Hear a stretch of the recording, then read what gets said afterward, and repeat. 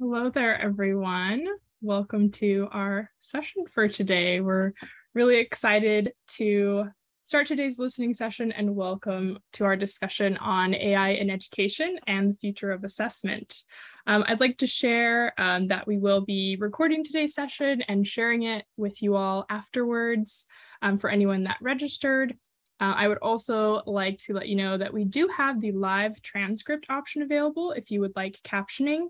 That should be in either the top or the bottom bar of your Zoom screen. You'll be able to click Enable Live Transcription. That will let you have captioning throughout today's session. But without further ado, I'm going to go ahead and pass it over to my colleague, Christina Ishmael, who is the Deputy Director of the Office of Education Technology. Thanks so much, Gabrielle. Thank you all for joining us today. I'm joining you from the West Coast today while I am normally on the East Coast. So forgive me while I'm still consuming my second cup of coffee here. We are so delighted that you're interested in this topic and are joining us for this listening session. While you as attendees do not have the opportunity to turn your cameras on, please know that the active chat that has been happening in these sessions is being captured, and we hope that you contribute to the conversation through chat. So please go ahead and tell us your name and about yourself in the chat to make sure that we can see who's represented today. Next slide.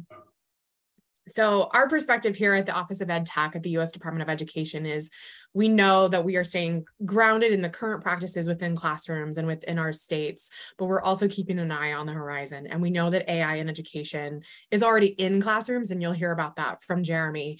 But it is really important for us to think about the guardrails and the guidelines around AI in education. And so what we're seeing right now is that there are definitely strong synergies between formative assessment and ed tech.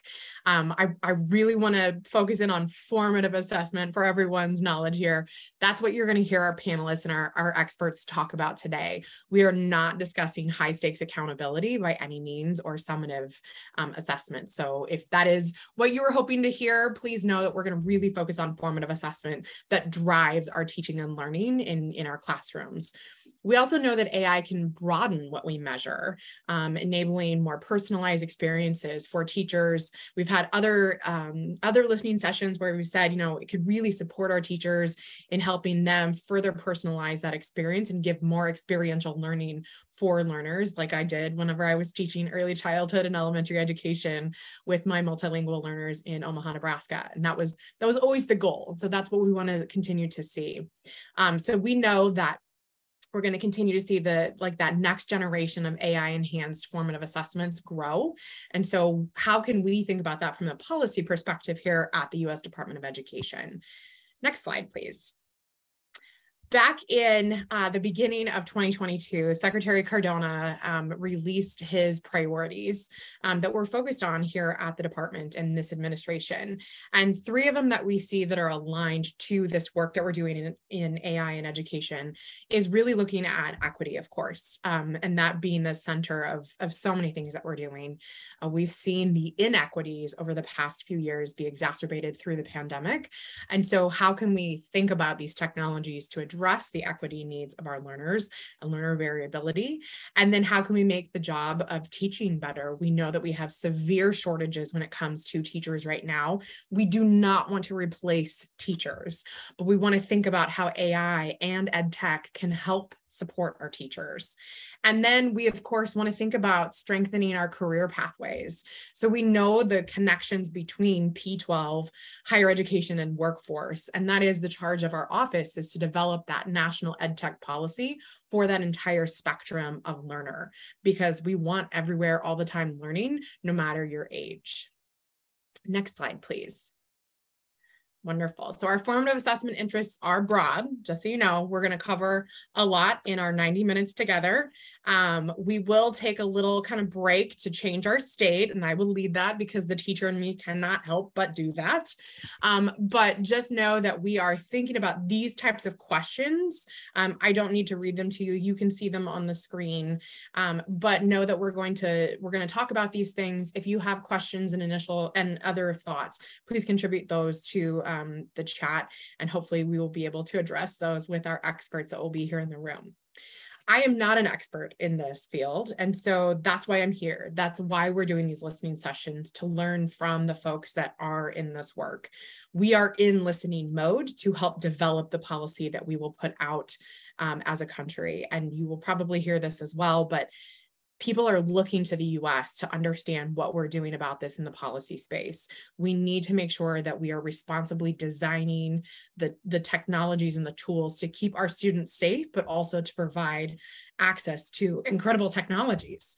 So please know that that's kind of where we're coming from at the beginning of this. Our next slide here, excuse me, it's just kind of a thing that I'm gonna pass it over to my colleague Jeremy here. We will launch into the conversation. We will have you engage with us. We have some opportunities for some polls and adding some questions. So please contribute to the conversation. We're excited that you're here.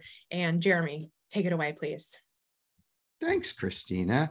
As you can see, I direct learning sciences research at Digital Promise, and I want to extend my welcome to the over 200 participants who have joined us today. It's just wonderful to see the turnout for this listening session. As we talk about formative assessment, I want to start with something that really opened my eyes. Many, many years ago, it was stated by John Bransford. There was a nice celebration of John Bransford's life this past weekend, and it got me thinking about John. And here's the thing John said that was so provocative. Gabrielle, next slide. How could assessment be a gift? Well, if we go to the next slide, Gabrielle, formative assessment should be a gift. It hurts my brain sometimes to say assessment and gift in the same sentence, but when we open up our formative assessment, it should make our learning and teaching better. It should make us feel better about our strengths, better able to learn. It should empower our teaching. So what's your reaction to this concept of assessment as a gift? What does it make you think of? We'd love to hear from you in chat. And let's go to the next slide. But it's not where we are today with routine formative assessments. One of our panelists today is Dragan, the last author of this wonderful open source paper. And he observes in the paper that formative assessment today can be onerous for the teacher and students. It can feel inauthentic. It can feel impersonal. It can be deficit, not asset oriented. And they could be very discrete moments, not yet fully integrated into systems of assessment that are continuous. And so we're not there yet. So what could we do to get there? I want to put a positive spin on this. There's lots of research on formative assessment technology and teaching and learning, and it's really positive. Here's a study I helped lead, and it was about innovation in how we do homework. Homework is not a gift most of the time, but this study showed that assessments, a technology out of Worcester Polytech, could give students instant feedback as they did homework, and that made homework a better experience for students. And for teachers, it gave reports like the one shown, which could really help the teacher know where to focus their support for students. And we showed on the next slide that this not only was using assessments at scale beneficial to students, but it was especially beneficial for students with low prior math achievement, who saw bigger gains in their math scores than did those at the higher end. So that was really exciting. Now, I would say assessments was a low AI system at the time we tested it, but overall, we're seeing the capabilities of AI expanding super rapidly now. That study was completed around 2015. Look at the hockey stick shape of the growth in AI publications. This would be patents, number of people in the field. AI is just, expanding every day. And we're seeing it in our lives in things like personal assistants, mapping applications, recommendation engines, and more. Next slide. Here's another bold, provocative claim to get us started this morning.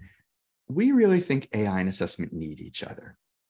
AI has a lot of issues around fairness, bias, cultural sensitivity, and more.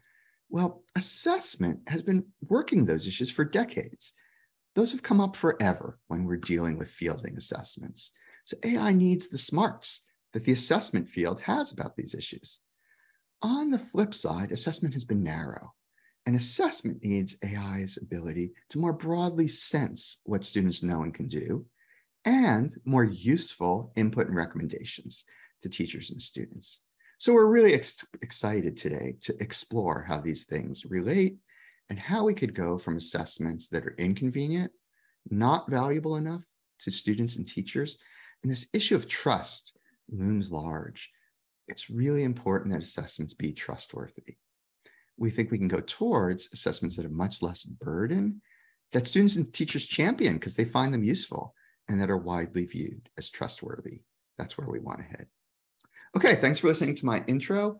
We're going to have conversations about the greatest opportunities for AI to enhance assessment, greatest opportunities for assessment experts to help us make AI unbiased, and how do we make sure teachers and students are in the loop. And with that, we're going to start to invite our panel. Wonderful. We are joined by 5 incredible folks today. So excited to learn from them today, learn alongside. We like to keep it rather informal, but know that these folks are really, really good and smart people. So we're going to have each one of them come on and give us a brief introduction to who they are and what they're looking forward to in this conversation. So I'm just going to go based off of the slide here. Diego, can I have you come on and tell us a little bit about who you are? Hello, I'm Diego. I'm a distinguished presidential appointee and the director of a center at ETS, and the center is called LAFI, and LAFI stands for Learning, Assessment, Foundations, and Innovations. Great. Thanks so much, to Alina. Yeah, Alina, thank you. We need your camera on there too. Good. Hello, everyone. I'm Alina Fondavier. I'm Chief of Assessment with Duolingo, and I lead the R&D division for the Duolingo English test and other language assessments. It's a pleasure to be here. Wonderful. Thanks so much. Dragan? Hello, my name is Dragan Gašić. I'm professor in the Faculty of Information Technology at Monash University in Melbourne, Australia, where I'm also leading the Center for Learning Analytics. Look forward to today's conversation. Thank you. And we are so grateful for you to stay up so late and join us today. So early. Or so early, you're right. Sarah, and then Janice. Hi all, I am a math and science teacher for middle and high schools by trade. I've been in the classroom for 15 years. This year, I'm excited to transition into a new role as a technology and curriculum specialist for the district I grew up in. I'm also a longtime member of educator circles where we think about how the learning sciences and educational technologies benefit teachers and learners. And I've been thinking especially about artificial intelligence, so I'm really glad to be here today. Great. And Janice? Hi, I'm Janice Gobert. I'm a professor at Rutgers in learning sciences and educational psychology. I'm also CEO of a company that co-developed Inkits, that's Inquiry Intelligent Tutoring System for Science, and its teacher dashboard Inkwater. And I'm really happy to be here today. Wonderful. As you can tell, we have some incredible folks here. I'm going to start us off with question number 1, where we're thinking about our opportunities. We want to think about those asset-based and always framing things through the opportunities here. So where do you see big payoffs for AI-enhanced assessments for students, for teachers, for parents? Will AI systems be better able to measure what matters, make assessment less painful, make the results much more useful to improving learning? So I'm going to start with Janice and then send it over to Sarah after that. Janice, you're muted. Sorry about that. I think that's a really important question. I think it's key to why we're all here, right? Stakeholders. So just a little bit, about Jeremy's intro, that AI affords an opportunity that's very different from multiple choice tests. Multiple choice tests were conceptualized when we had a much coarser grained understanding of human learning. Jeremy mentioned John Bransford. John Bransford was an absolute pioneer and co-wrote a series of books called How People Learn. And we know so much more about this. It behooves us to include processes of learning, processes of comprehension, problem solving exactly in the design of our intelligent tutoring systems, in our AI systems. So just a little bit about AI tracks everything a student's doing. So every mouse click, every change to a simulation, for example, every change to a widget, everything they write, time on task, etc. So it's extremely fine-grained. That's just under the cognitive realm. There's a whole bunch of social emotional characteristics that it can trace as well, but I'm not going to speak about that right now. So AI affords us the opportunity to track students, and because we can track them, we can actually react in real time. So the benefits for students are absolutely incredible, right? Students don't not want to necessarily raise their hand. They may not even know when they need help. So if you have AI that's fine-grained and very rigorous in the background, it can jump in when students are working in real time, blending learning and assessment. It can help them in ways that they don't even know they need, right? So that's very unprecedented and definitely a feature of AI that we need to leverage. Also, I mean, I think that we can measure students' trajectories as they're developing their learning processes, and that's where it's really helpful for teachers in terms of formative instruction. Because we're measuring what students do, and we're not just relying on what they write, students who are, say, ELLs, students who are not good at writing, can be assessed with regard to the full competency. Now, most of my comments, by the way, are coming from science because I helped co-develop a system for science called INKITS. So we also know that a system can track students' trajectories in a very fine-grained way. So those who are on IEPs, those who are in special education, those who are not good at describing what they know in words. Many STEM students, STEM concepts are, first of all, very spatial in nature, but many students who are very good at STEM are sometimes not very good at describing what they know in words. So AI provides that opportunity for students. That's great, Janice. I think let's go over to Sarah now and open it up to a teaching perspective on some of the wonderful insights you've had about learning. Sarah? Yeah, so I think AI really does have the opportunity to transform assessment, when we assess, how we assess, what we assess. And I am super glad that we're taking this opportunity to focus on formative assessment because we know that that's one of the most powerful tools in the teacher's toolkit. Feedback in particular has been shown to overcome many other factors in a student's life, and it's something that's not well utilized. So I'm really excited that we're talking about formative assessment, and I think that AI is positioned to help us with that. But before I get into how, I kind of want to give you an overarching vision for how I see this potentially working. I want AI to help me do what I do best. I want to partner with it to maximize what we're each really good at. So for example, the technology is well suited to that fine-grained data analysis that Janice was talking about, pattern finding, automated suggestions, but humans are well suited to discernment. We're well suited to discern the outcomes of that, and then to figure out how we can use that to understand, value, protect, and empower the students. Because we are the ones that have the capacity for moral reflection and empathy. So in other words, I want the AI to help me really quickly and easily see what my student needs in their learning journey, but then I want to be the one to intervene as a caring human and do something about that. So because of that, when I talk about AIs, I'm always going to be talking about explainable AIs with humans in the loop, ones that very intentionally balance, like you were talking about, Janice, it is that they are collecting data on everything the student's doing all the time, and that could be distorted very easily into sort of a surveillance culture. So we have to be careful about how we're implementing and designing those things to balance the risks with the potential payoffs. So there are 4 things I want you to think about as you develop your policy, and I'm happy to go into more depth with any of these, but I'm just going to give them out there broadly right now. First is I really want to go toward concept integrated assessments that can analyze really messy and complex cognitive domains. We have too long focused on these sort of segmented skill-based things, and what I would rather see are the skills that humans will always need, no matter how advanced technology gets. We are always going to need to develop skills like creativity, collaboration, dialogue, argumentation, inquiry, design, affect, self-regulation. So I want to move towards that with the way that we assess.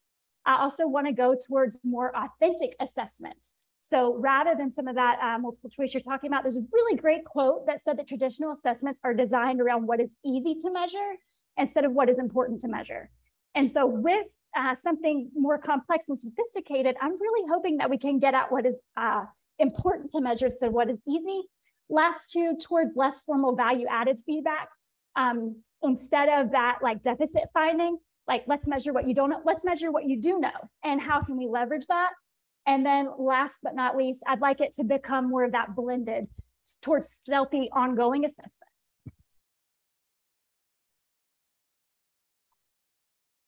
Terrific. We have time now to open this up to what we're seeing in chat and to what our panelists are thinking. So I'd invite any of the panelists to come on and share their thoughts to add to this, or something they're seeing in chat that they think is a really important idea to bring into the conversation.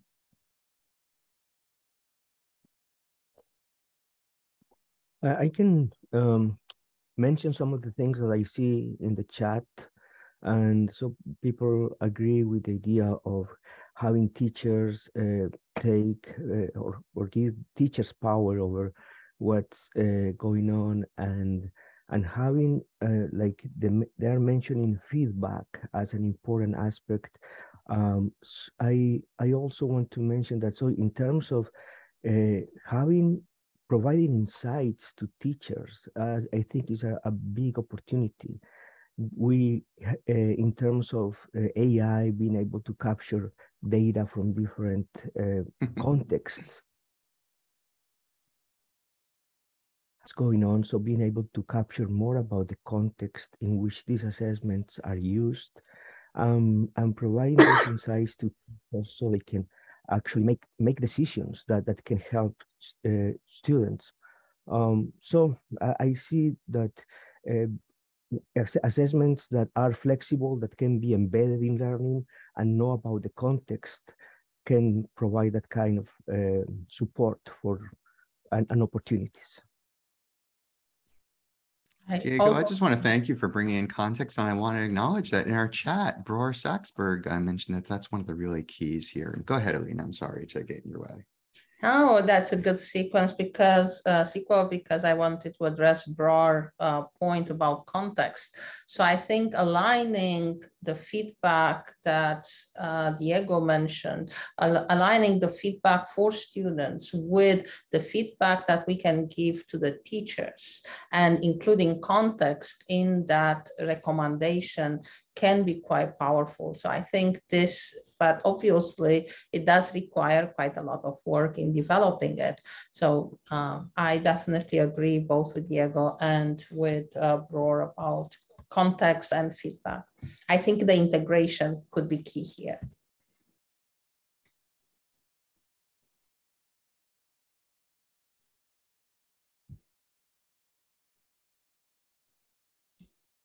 Perhaps another thing that I would like to add is this idea of a holistic assessment. It also includes context to some extent.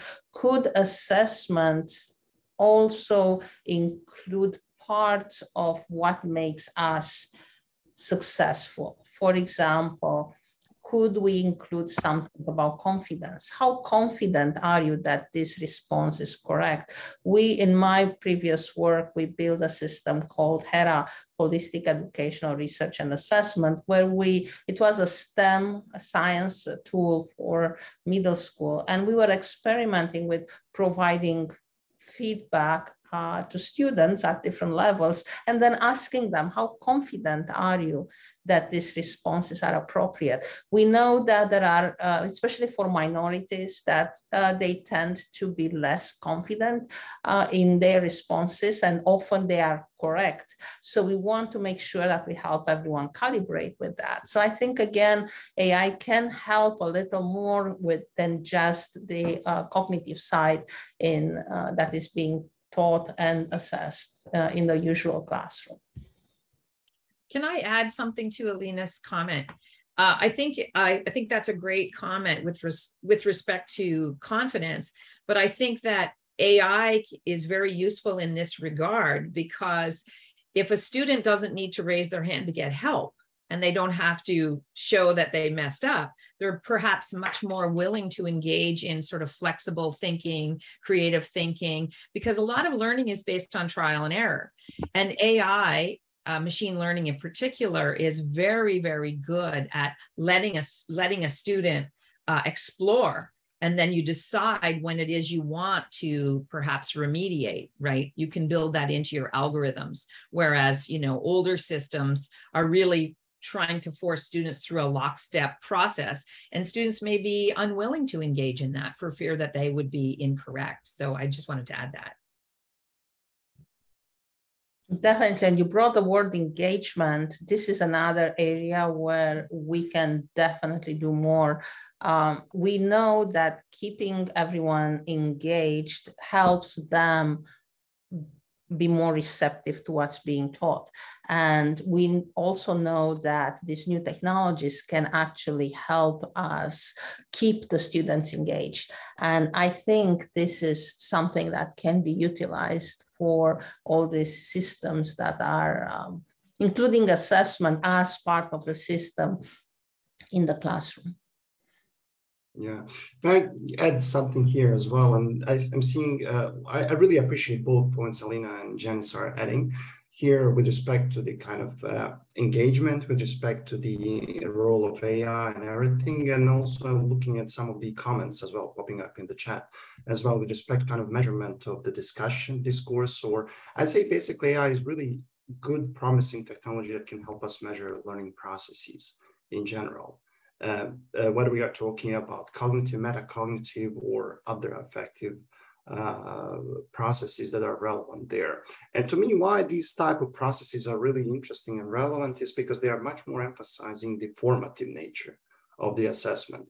They are much more also lean towards supporting feedback that is going to inform learners how to think about the next task, how to improve for the next learning. Because in the end of the day, if you are getting some of these assessments and especially feedback, and there's no future application of that feedback where we can see how learners are improving or progressing in that process, then that feedback is not particularly useful. And that's basically part of that kind of dialogic feedback process that is promoted in the literature by the authors such as David Bald or David Carlis. So to me, that's one important thing. But the other thing that we don't quite do so well, at least I'd say, is that we don't know how to turn that assessed information into effective feedback to the students in an automated way.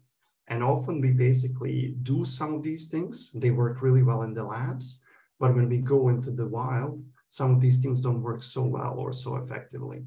And often because we offer some suggestions to the learners how to adopt new learning strategies, and they don't find them particularly useful. So I think there's far more work still left there to understand how we can better engage the learners, and in whether we are talking about different type of co-design and other types of opportunities to create something that can actually be helpful and they will be adopting as well as part of their learning. I'd like to add to that, Dragan. I think systems that react in real time via a digital agent can be quite productive. We have shown that in our work, for example. It is the case, however, that some students who would like to game the system and just get the bottom out hint might avoid what in our system Rex is saying. And so when we interviewed teachers, one teacher in particular was saying, the students are complaining about Rex. And then she thought about it. She said, all the kids who are complaining about Rex are kids who don't really want to engage in deep learning. So she said to them, if you don't like Rex popping up, read what Rex is saying and follow his advice and try to engage in the science activity that Rex is suggesting. Use the help that he's giving you, and then Rex won't pop up. Well, it was actually fairly miraculous. Kids were like, oh, what? I should do what I'm told. And they really learned from Rex in this case. And we showed quite robust learning and quite robust transfer tested up to 180 days. So I think it's really key, having that rigorous information, making it meaningful for the student, the feedback needs to be meaningful, and then also giving the teacher those meaningful data and alerts as to who needs help, what kind of help they need, and then some scripts to help support and bridge that gap. Especially because again, from a science perspective, the national next generation science standards are focused on practices, and most science teachers have been focused solely on the content. But what is more transferable is actually support around the practices. So those are two ways in which I think we can build effective feedback. Great teacher alerting dashboards that identify who's struggling, what they're struggling at. And then, of course, a digital agent that's at the right level of specificity for where the student needs help. Thanks so much, Janice. Do you have something quick you want to get in, Diego? Because we're about ready to go to our next question. Yeah, just one comment about the importance of co-designing, especially in terms of equity, and knowing the cultures of the students and the realities of the classroom. So these tools need to be aware of situations and provide those insights within that context so they can be adopted and implemented in this environment. Thank you. Hey, this has been just a terrific start to our discussion. And in our chat, our audience is pushing us towards our second question, because it's not all roses, it's not all upsides. With all the applications of AI in education, we have to be super attentive to bias and fairness. And as I said, assessment's been dealing with these issues for ages.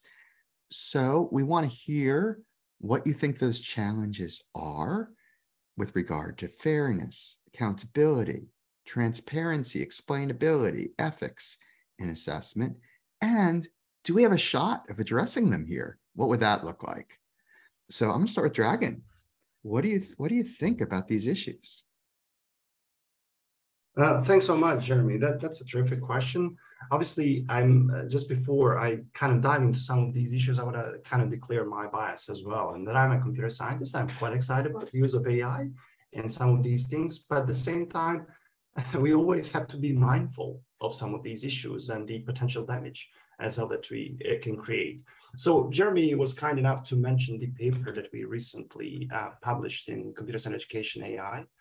And in that paper, in addition to some opportunities for the use of AI for assessment, we also indicated several potential issues that could be threatening, and how AI can be also doing potential harm in some of the process.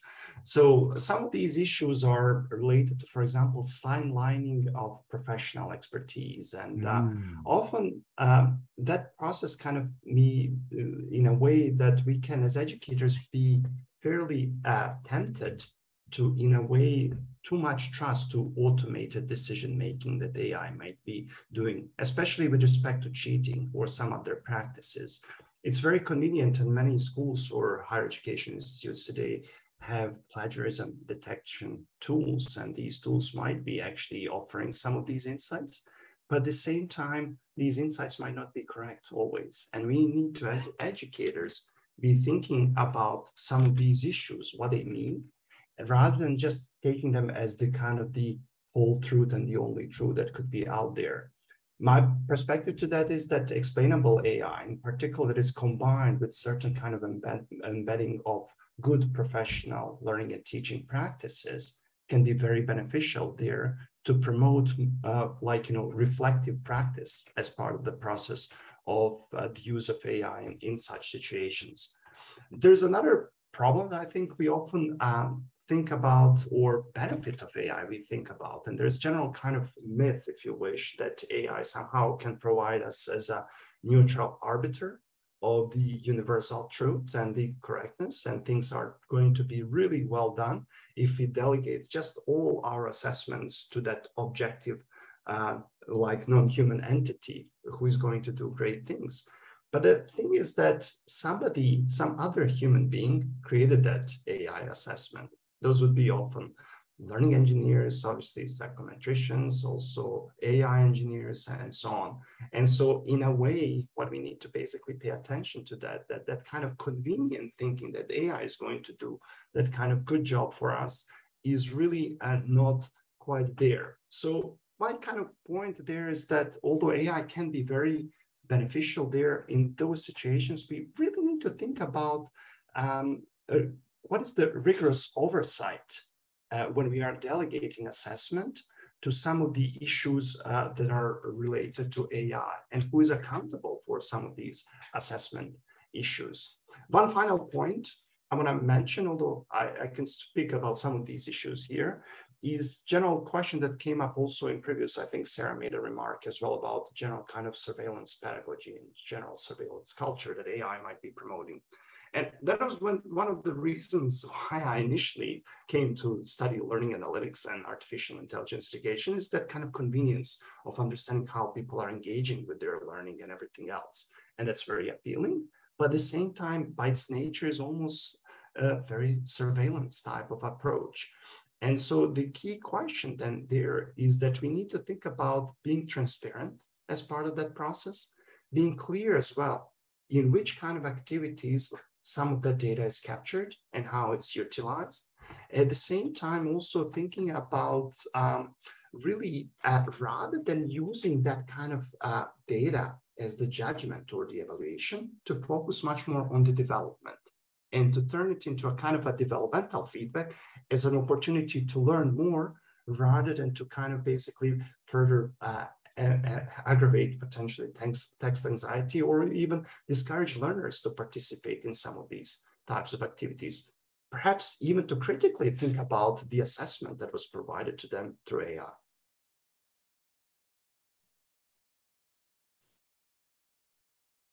So that's basically the final point I want to make. I can continue talking about these issues, but I'm going to probably hand it over to Alina, who may have many other good points. Yes, thank you, Dragan. And definitely I concur with all of your points. So based on my experience, perhaps I would look at the similar points, but from a different perspective. And the perspective is more from a doer and builder. So one observation and recommendation I would like to make is to look at AIs as very advanced and useful tools. So not as agents, but as tools that have been created by other humans. And what I mean by that is to make sure that they are embedded into a larger system. This is when we talk about assessment, for example, and where we want to have different AI components contribute to the assessment development process or administration or security. It is much better and easier to keep track of the impact of the AI tools if we embed these tools into what we call an ecosystem. So we want to make sure that we have different theoretical frameworks working smoothly with the, say, sophisticated delivery platforms. We want to make sure that the test security approach is actually embedded in the assessment, and it's not only in assessment design, and it's not only based on surveillance, for example. So we want to bring a lot of these components up front in the design process, and in that way making sure that when we evaluate the fairness of the whole system, then together the AI with the human contribution are evaluated against the same criteria. Another recommendation that I would have is, again, as Dragan mentioned, AI requires really a high level of expertise.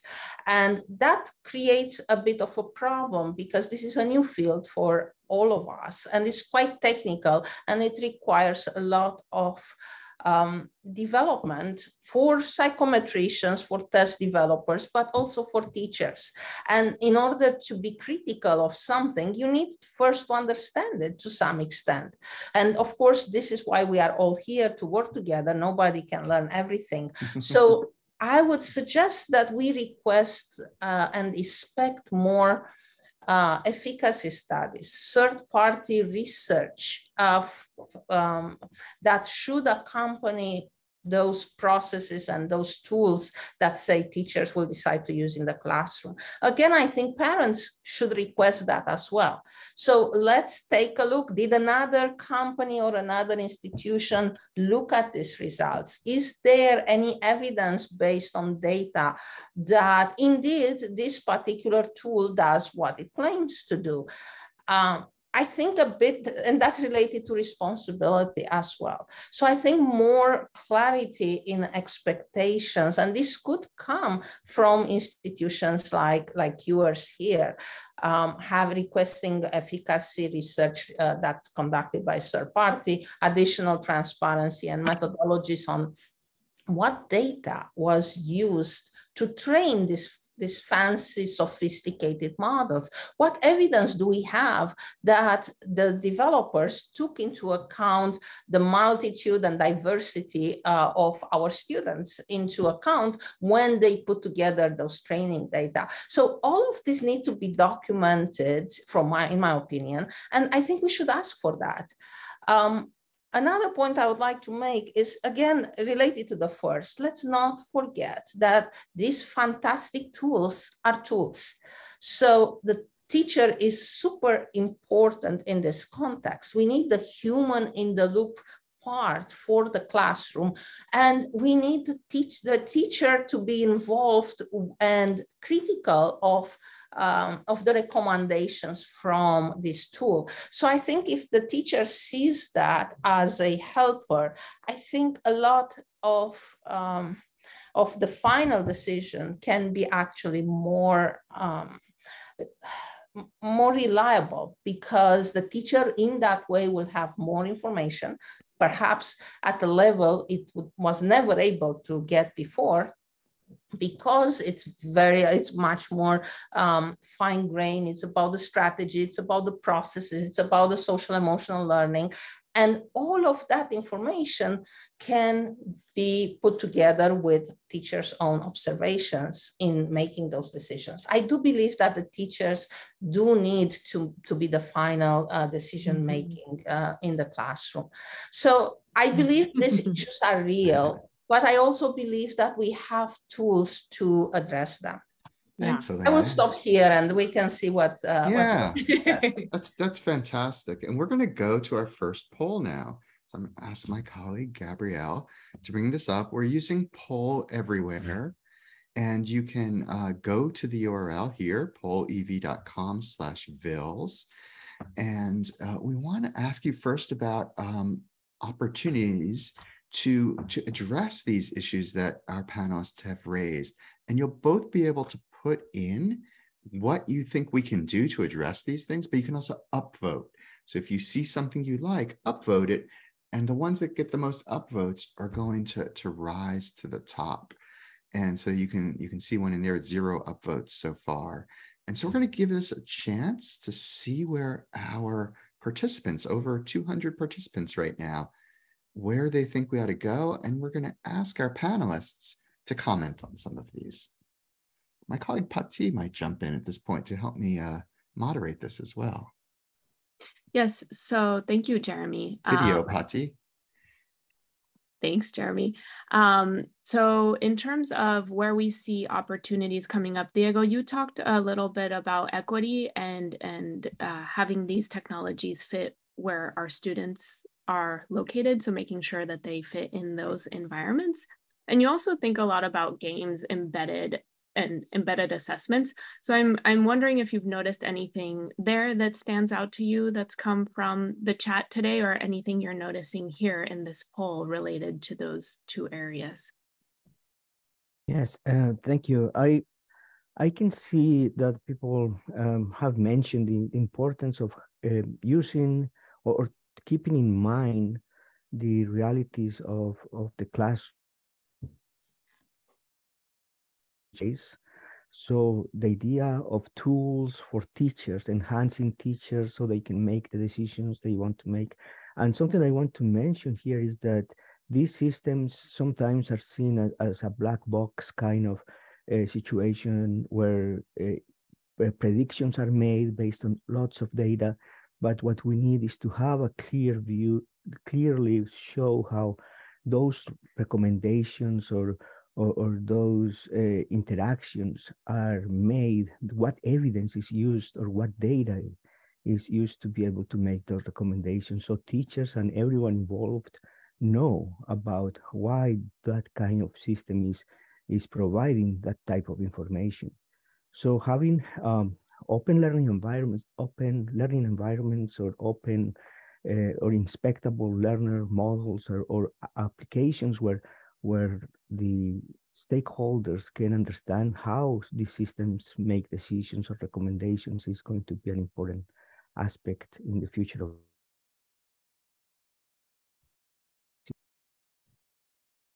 Thank you.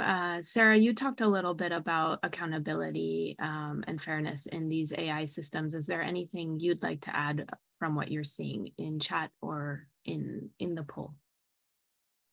Yeah, I just want to highlight some themes that came up in chat about acknowledging that no piece of technology is neutral, that it's always going to have the biases of the creator of whatever technology it is, and just being very transparent about that. I think if we can acknowledge it, then we can safeguard against that in different ways. And like Jeremy said earlier, this could also be a way that we can potentially leverage AI to help combat some of those issues. But it does need to be acknowledged that that our ideas about what counts as learning, about what counts as success, are definitely being encoded into what's being created. And so we have to wrestle with that first. I think if you put 10 educational professionals in a room, what they would say is most important to learn is going to be different. And so just knowing that that's a piece of it and acknowledging that is going to be really important. Thank you, Sarah. Janice, anything that you're noticing here? Yeah, I wanted to react to the comment, yes, if mindfully implemented, and I'm going to pick up on a few things that people have said. So, we need to have teachers, treat teachers like the professionals they are. They know their students better than we do, clearly.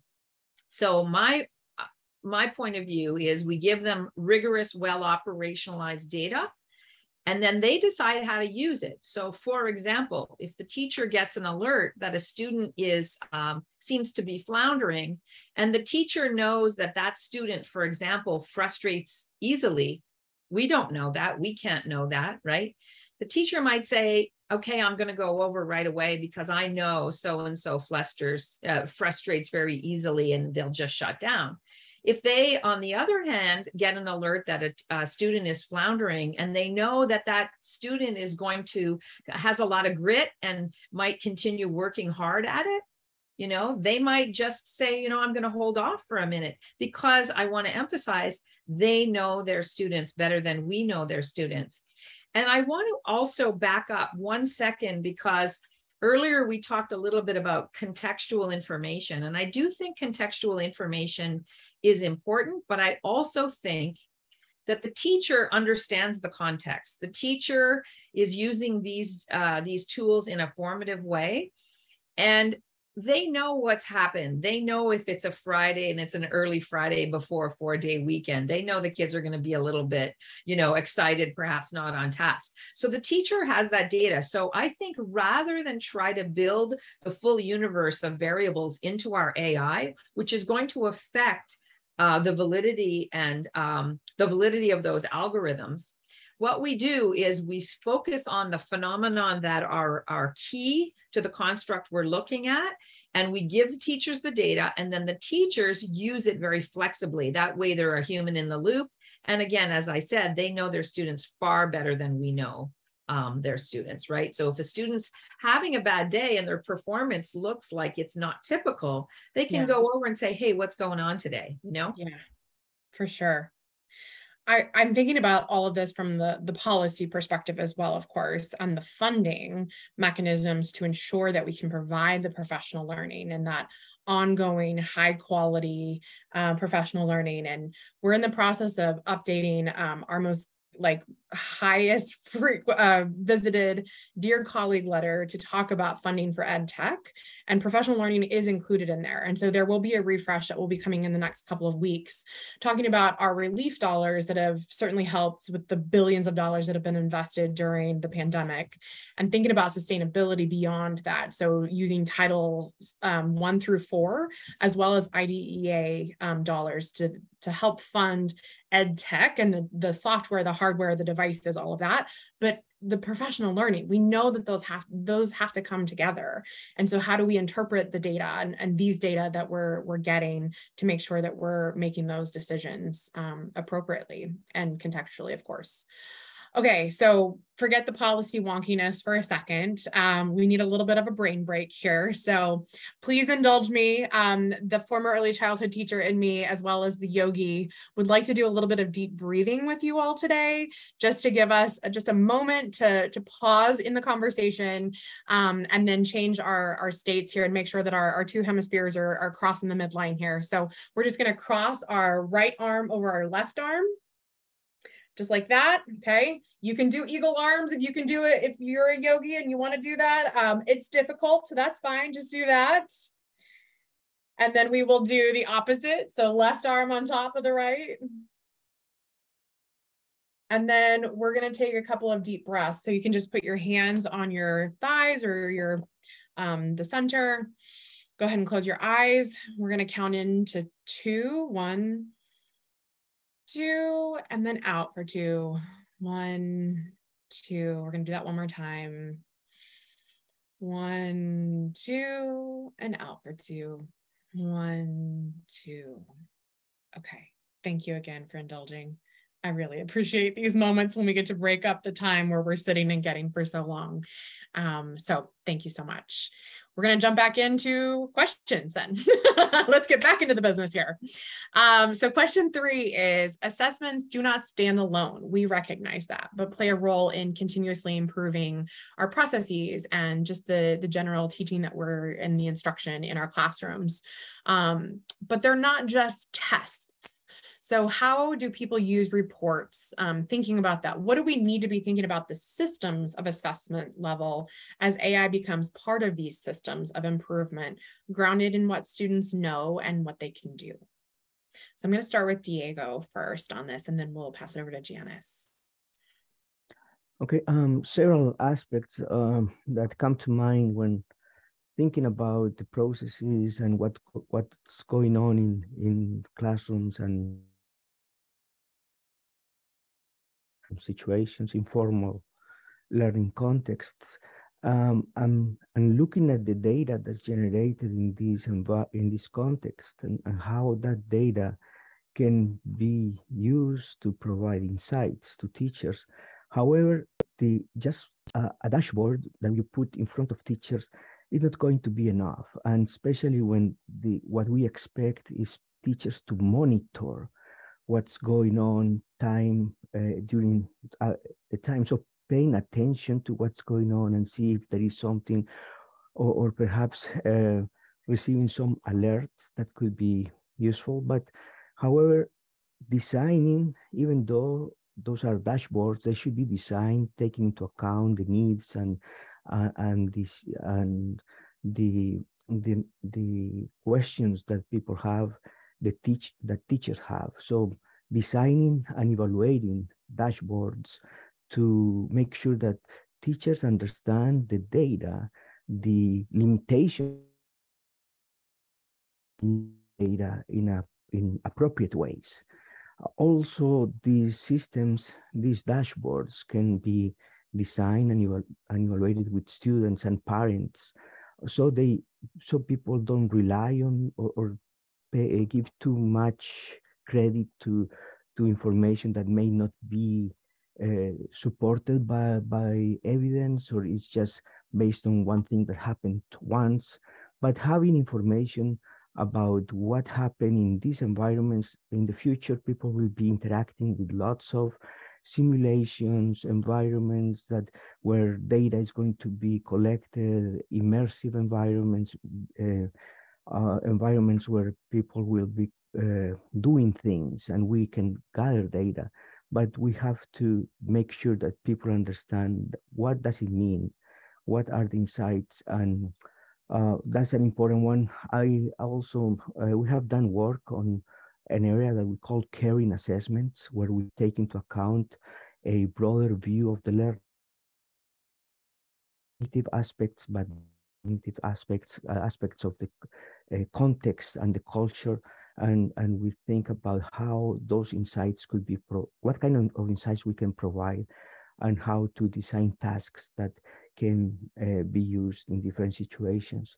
The importance of an evidence layer, so we can have a layer of evidence that we can use, and it can be inspectable, it can be easy for learners and teachers and parents to understand what's going on with these systems.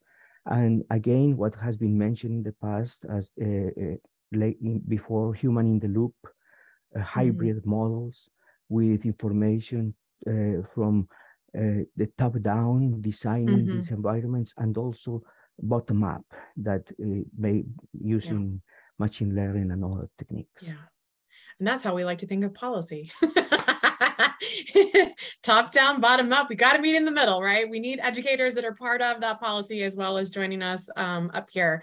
As we're thinking about, we know that assessment is not standing alone by any means, but it is joining this system or this ecosystem of all of these other tools and platforms we're using.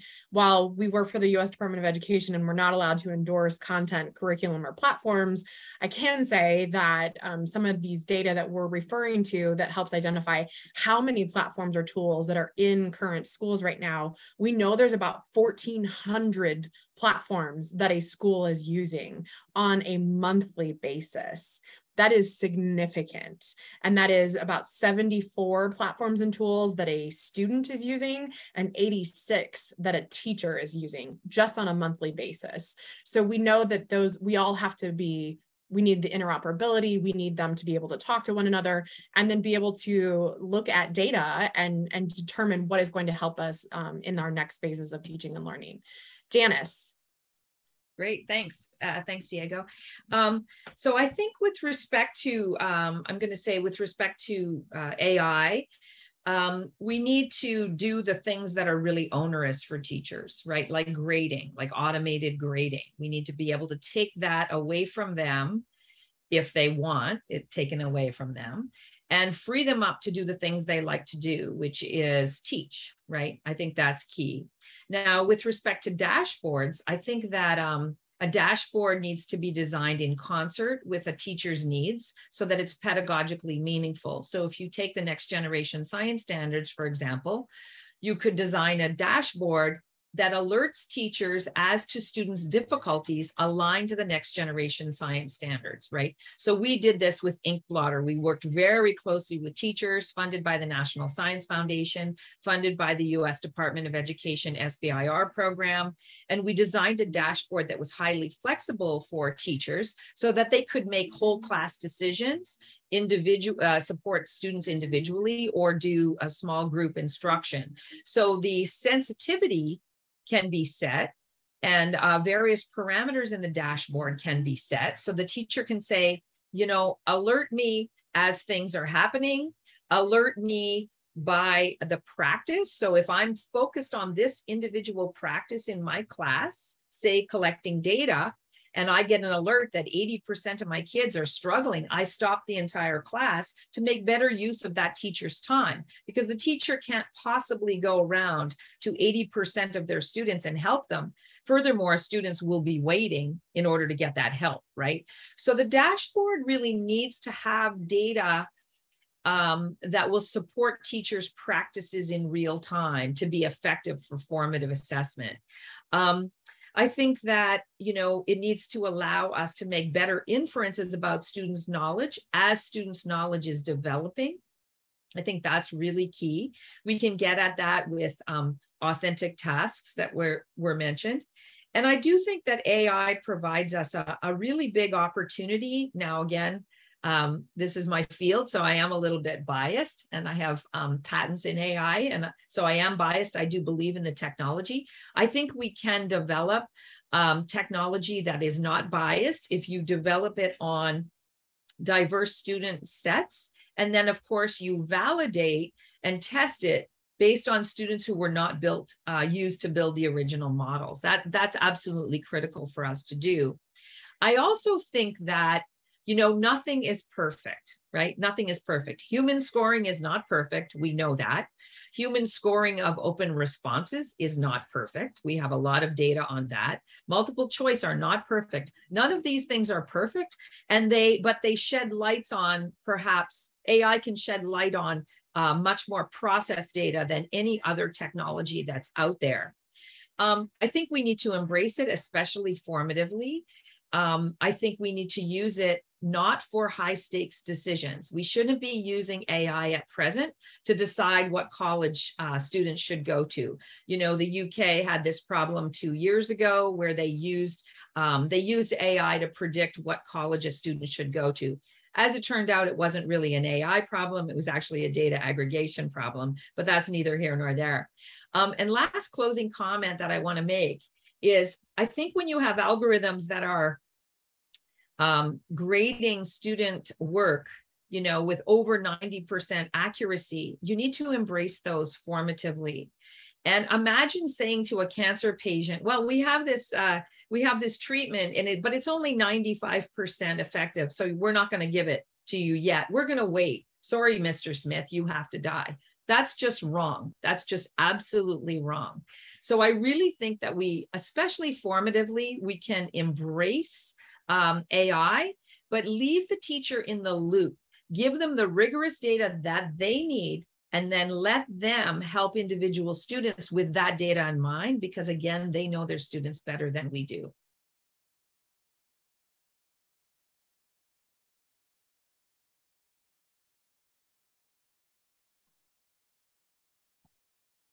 Thanks so much. Do any of our other panelists want to jump in with some thoughts about systems and ecosystems of assessment, or should we go back here to Pati and a poll?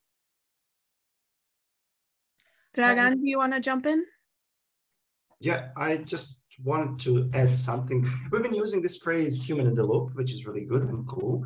But I would also like to refer to the more recent development as well in kind of human-centered AI, and the recent book that Ben Schneiderman published on the topic. He's a prominent human-computer interaction researcher, and he basically kind of advocates that that's really not the best way that we are actually doing that, because human in the loop somehow implies immediately that human is out of the loop, and then we somehow need to fight for the human to get back into that loop.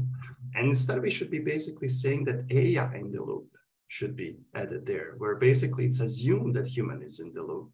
And we are basically always having the teachers and the students as part of the process and the decision makers, and thinking about the kind of emphasizing the human role in the whole process. So that's maybe a bit of a semantics, but I think also it's potentially a changer as well in the way how we are making our conversations and the way how we are seeing the role of AI as part of the entire process. So to me, that's really one critical thing. The other critical thing that I probably say is that, you know, we need to acknowledge the extent to which AI in some of these situations can or may not be helpful, and what are the limits of AI in certain situations. Often we buy the algorithms or the assessment tools without really clear specification about the reliability of these systems. What are the tests done, on what data sets were used, and what is the reliability of these type of, and we always know that AI is never having perfect reliability. It's never 100%. And if somebody tells you it's 100%, you know that something's fishy going on there, right? That's number one. Somebody also in the comments indicated there that we should be measuring the bias in our data as well. And I think that would be also really helpful if these algorithms and the AI tools are coming with the specification as well, how bias was gauged and what kind of approaches were used to do that, and under what kind of protected attributes as well we were measuring that bias. To me, there are already a bunch of different metrics that are out there available in the AI research and also in research in artificial intelligence in education. And I wish when we are making these decisions, we are actually informing these decisions by understanding the limits of those. I often get frustrated when some of these sports are introducing AI type of tools, like, for example, long jumping, whether long jumpers are basically overreaching or not when they are actually at the jumping line. There was a recent controversy at the World Championship as well about that. And there's no room for the human. And also there's no acknowledgement that that technology might not be 100% reliable. So I want to flag there. And I think it's really important if you are kind of integrating these type of things into the practice and in the context. Terrific. Perhaps to add or continue that conversation, we probably, talking about nomenclatures, we call it artificial intelligence. But truly, at the moment, there are more tools than particularly intelligent.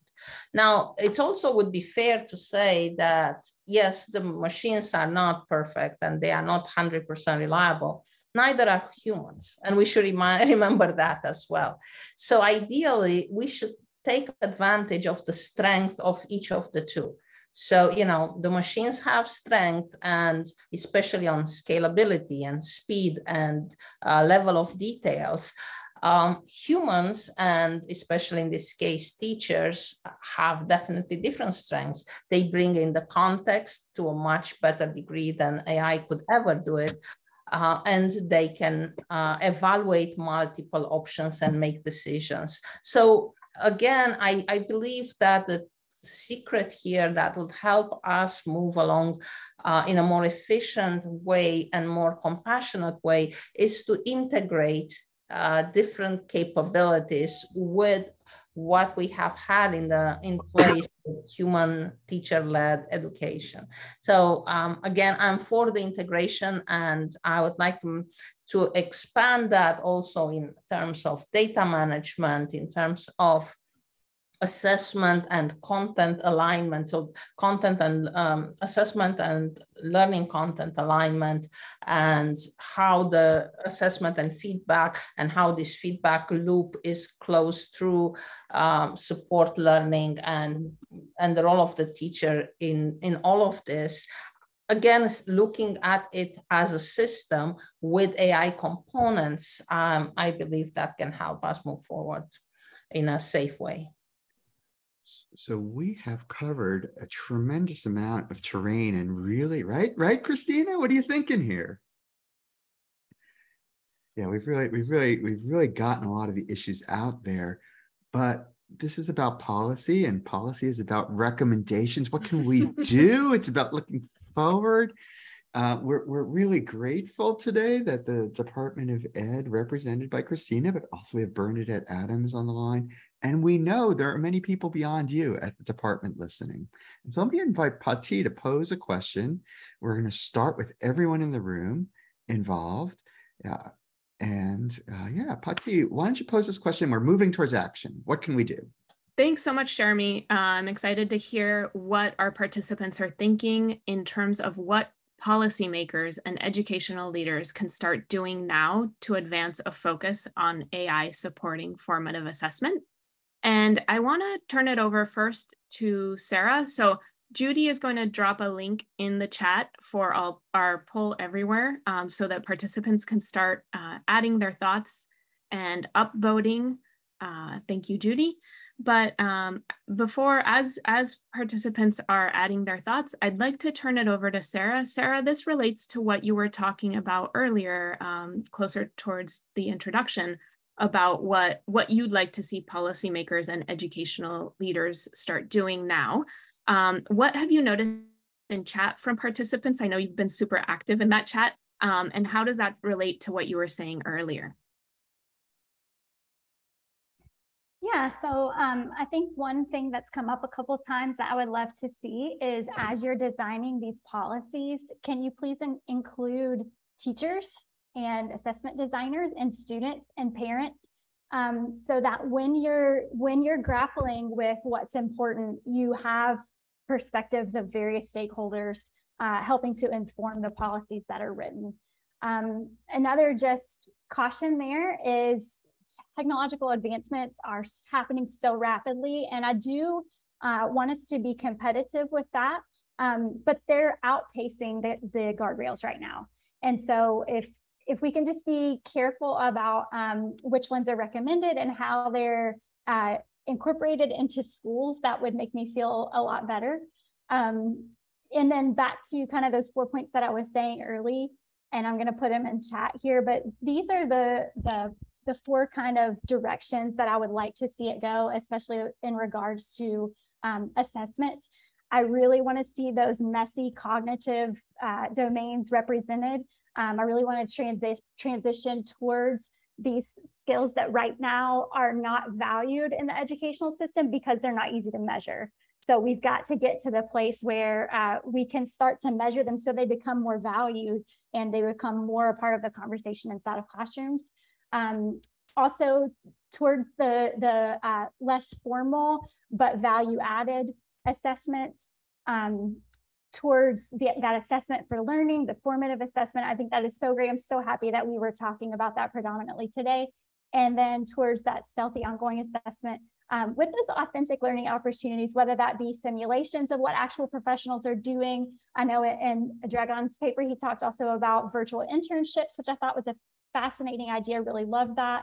And just these more realistic opportunities for students to engage and grapple with that tend to be a little less sanitized, a little less, oh, this is only relevant inside these 4 walls.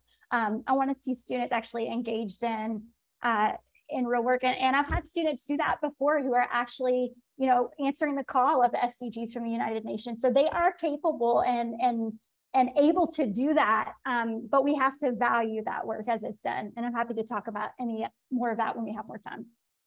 Thank you so much, Sarah. And I'm monitoring the poll and invite others to enter their thoughts into the poll. We see some of your thoughts here in chat, so that's great. Keep those coming. In the poll, we see requests for more grant funding, and that's been upvoted.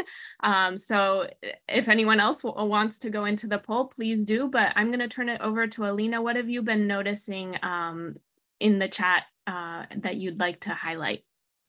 Thank you so much, Patty. I did notice a comment about not us in our conversation, at least, not being sufficiently centered on the learner themselves. And I think it's a good point. I don't think it's true about our work. I think it's just that the conversation went more into the direction of policies and teachers. Actually, I would say, given what I know about my colleagues here's work, all of our work is about the individual learners. So pretty much we are primarily focused on the learner, and all of these products that were developed and all this research that was done was about how can we make the experience more we call it actually now at Duolingo, we call it delightful. How can we make it easier for test takers to experience an assessment, remove as many obstacles as possible? Or how can we make them go through an assessment in a shorter period of time using adaptive algorithms, for example, so that they don't have to sit for a long time and take a lot of items that might, or questions that might not be relevant to the level of ability they are in. How can we better provide feedback in real time so that they can actually use that information, so that they feel that the assessment was valuable to them and not just something that comes in a few months later.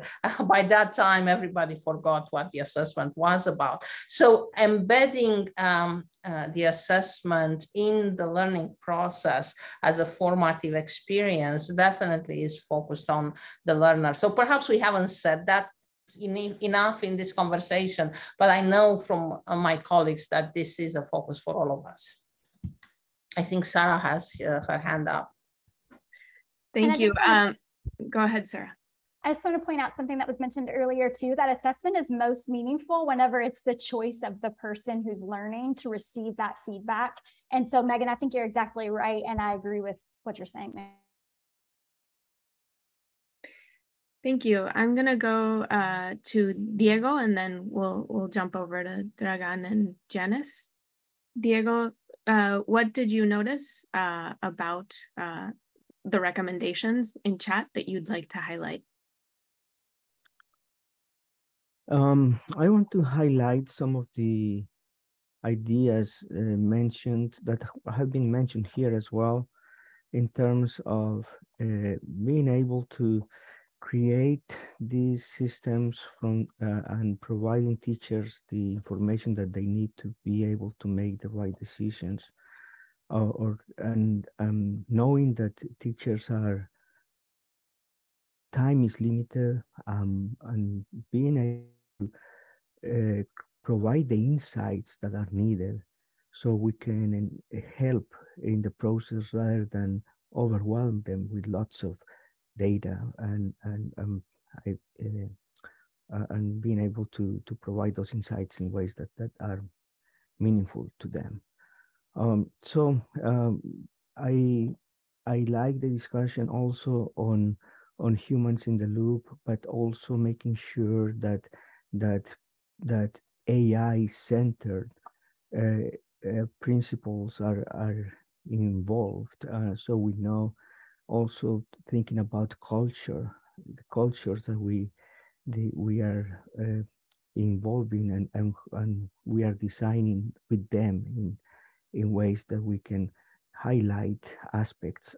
One in particular, when I think it was Sarah who mentioned the idea of focusing on skills that are not the ones that we usually assess, and there is lots of opportunities to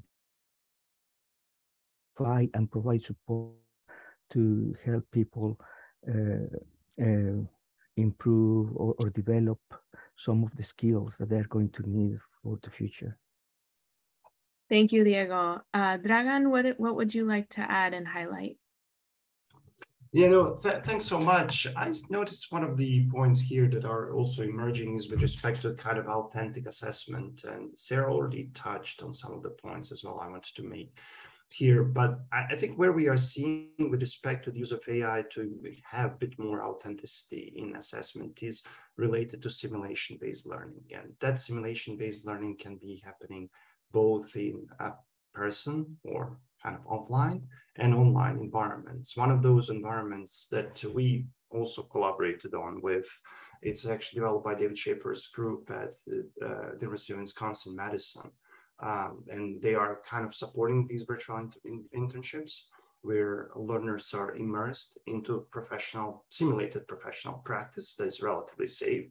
They have plenty of the discussions with different stakeholders, with also different organizational partners, with their simulated boss and many other things.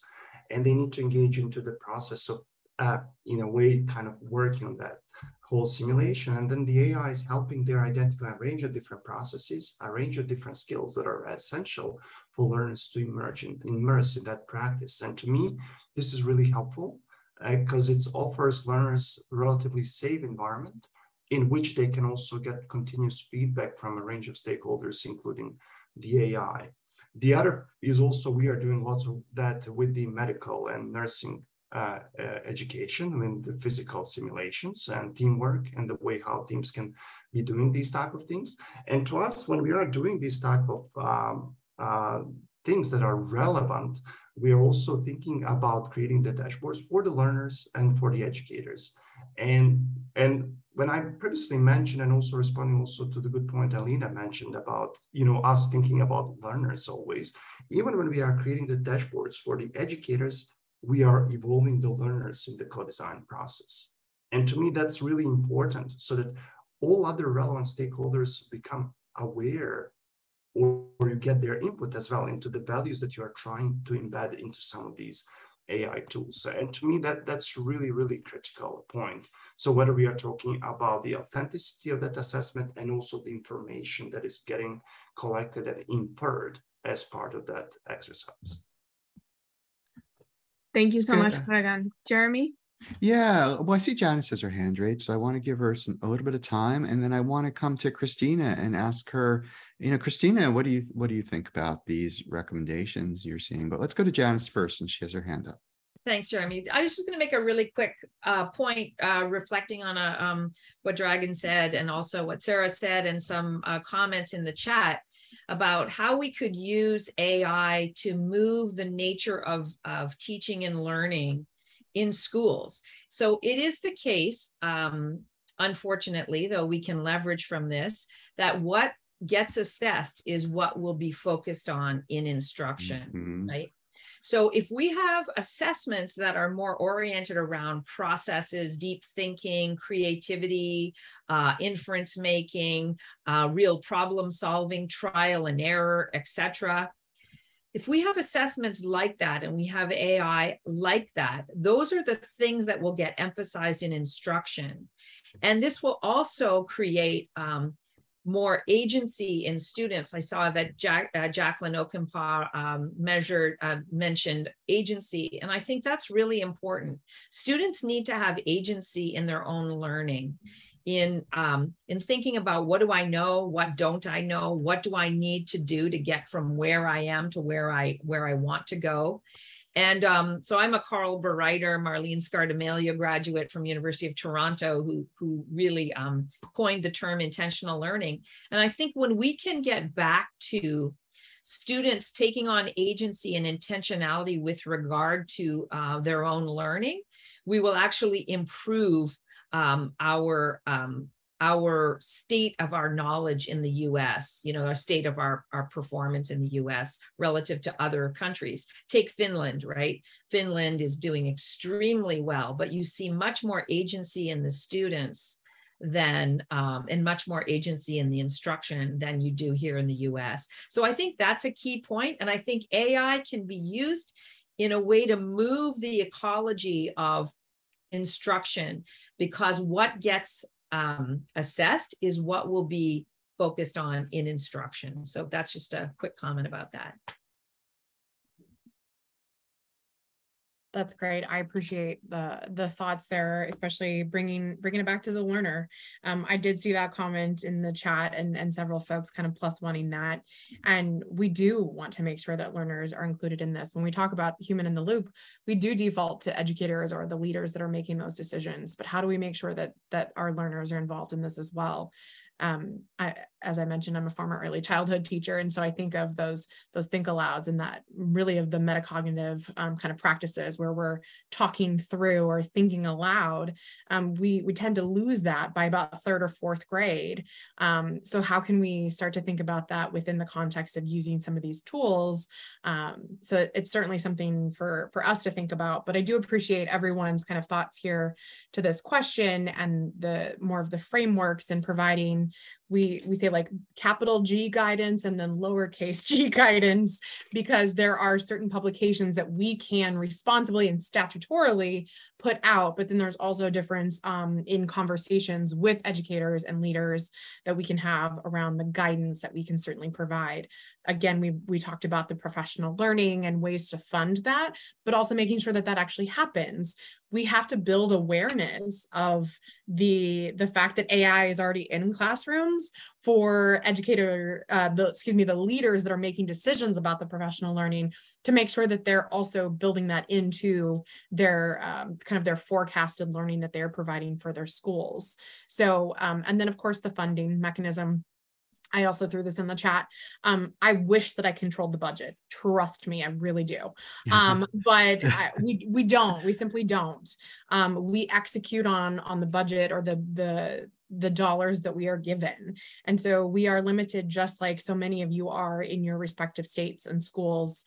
And so we try to do as much as we can and stretch that dollar, but we are limited. So please know that we are trying to maximize that and advocate whenever possible for research and development, for rapid cycle evaluations to be different, especially when we're talking about ed tech, and making sure that AI is a part of that. And like massive investments are happening through IES, which is affiliated with the Department of Education, the Institute for Educational Sciences, as well as our partners at NSF, National Science Foundation, but making sure that we're also part of that on the policy side to be able to present this, as a complete package to everyone.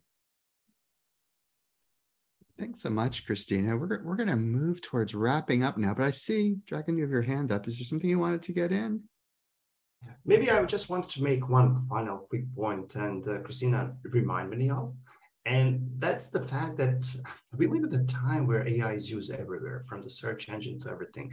So I think we should not be keeping AI out of the classrooms, but instead we should be basically thinking about best learning and teaching practices that AI can be put into the safe hands of our learners, and how learners can basically safely be interacting and using that AI, but also understanding the threats and other issues that are related to AI. So that's the final point. I just want to make a very quick comment. And Jeremy, you want to wrap up? Thanks so much. And this really is happening internationally, which is why it was so important to have someone from Australia in this case. We are also actively listening to and talking to our colleagues in Asia, in the UK, in Israel, in all parts of the world. We find colleagues working on these issues. So really important. So I want to do some thank yous. I want to thank, first of all, our participants. The conversation in chat, the conversation in the polls has been exceptionally rich. We will be paying attention to those conversations. Second, I want to invite Christina to thank our panelists. If I can get to the right button, there we go. Thank you. Thank you so much for your time, your expertise, your thoughts. It really will influence the work that we have to do after this. This is our 4th listening session. We have so much to synthesize and summarize and distill into a brief that will be coming this fall. Please keep your eye out for that, and know that while we certainly are thinking about it from the policy perspective within the Department of Education, we are not the only ones that are focused on this. The White House is deeply interested in AI right now to make sure that we are providing those guardrails and guidelines for developers to make sure that our general public is safe when we use these technologies. So thank you again for your expertise. We look forward to putting this all together into a new publication. And I want to go to our closing slide because it has a link that says where you can continue to provide input into our listening forum, and that you can follow on Twitter, the Office of Ed Tech. You can follow Digital Promise and stay in touch with what's going on as we move to synergize, pull together, synthesize all your input, work with our colleagues at the Department of Ed on this policy brief. And I just know the policy brief is going to call for more and more engagement and conversation. So this is much more of a beginning than it is an ending. And finally, last thank you. Thank you to all my colleagues at Digital Promise who make this possible. Some of them are behind the scenes, like Gabrielle and Judy and many others, helping us get the word out. Only possible through the efforts of all of you. So thanks so much for attending. We look forward to hearing more from you.